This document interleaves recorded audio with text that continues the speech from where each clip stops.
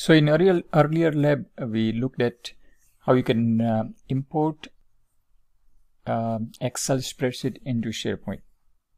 In this lab, we'll explore two more options. So in front of me, I have student budget import directly from excel.xls file open, and I'm going to upload both my data files into the resource category, so you can download if you wish. But the spreadsheet is very basic with expense category, with car, miscellaneous expenses, phones and rent, and amount, and percentage of total income. This is just hypothetical numbers. So I am in Excel and I want to import this Excel file to the SharePoint. Okay, so how we gonna do it? Step number 1, in your Excel spreadsheet, select the data that you want to export to the SharePoint. So I'm going to select A1 to C5. This is the data I want to export, and then I'll go to the my options as format as table. So click on format as a table on the top menu and select one of the styles. So your data range has been selected, and click OK. So your data range has been selected as a table. Next, we will export this data to the SharePoint. Remember that in case you click on something else, we are under the table design, and under the table design, we'll click on the export button and click on export table to SharePoint list.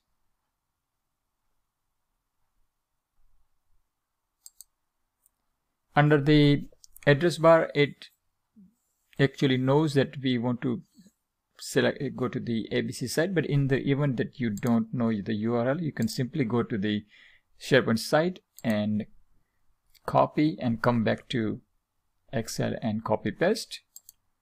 In this case, I'm just going to select ABC site.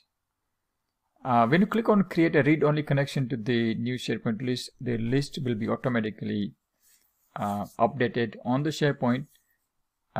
You can connect for now, and you can disconnect if you wish. Here you will provide a name and description of your table. So I would say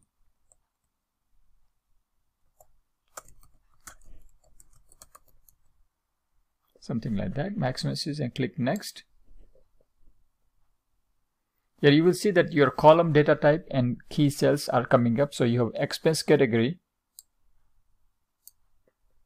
amount, and percentage of total income. So your table headers becomes your columns, and the data type is whatever you have defined in Excel. Click on the finish button.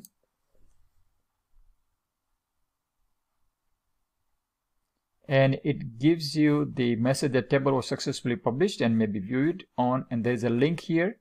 So either you can click on this link. So I'm just going to click on the link here.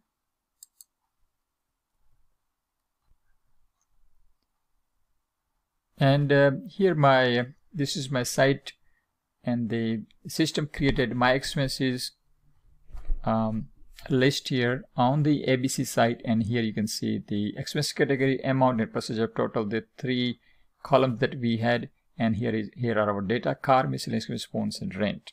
Now let's go back to our previous Excel sheet and just click on the message.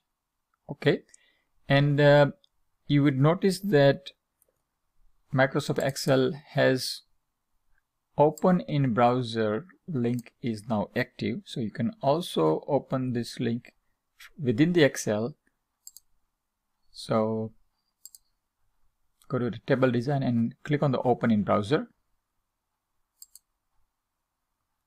And essentially we come to the same page for my expenses. Now when we set up our export, we had clicked on read-only connection with the SharePoint. So this is how that read-only connection really works. So for example, we are in our SharePoint site, and I will click on car, which has the amount $200, and I'm going to change that amount. So in our Excel spreadsheet, the car is $200, and I'm going to change the car expenses. So click on the car expenses and click on the details pane and change this amount from 200 to, for example, 330, and click anywhere on the white space. So car expenses is now $330. Let's go back to our Excel spreadsheet. Right now it's 200. Click on refresh button and click on refresh. So car expenses is automatically refreshed to 330, which we created in our SharePoint. So this is a one-way connection that if you wish you can maintain. The last task that I'm going to do is I'm going to unlink. So there'll be no connection between this list and the SharePoint, because I don't want to have the SharePoint updates bring it to the Excel spreadsheet. I just don't want to use the Excel spreadsheet going forward. So I'm just going to click on the unlink, and it will say this will permanently remove and query definition from the sheet. Continue and click OK. So there is no link between SharePoint and our Excel spreadsheet now onwards.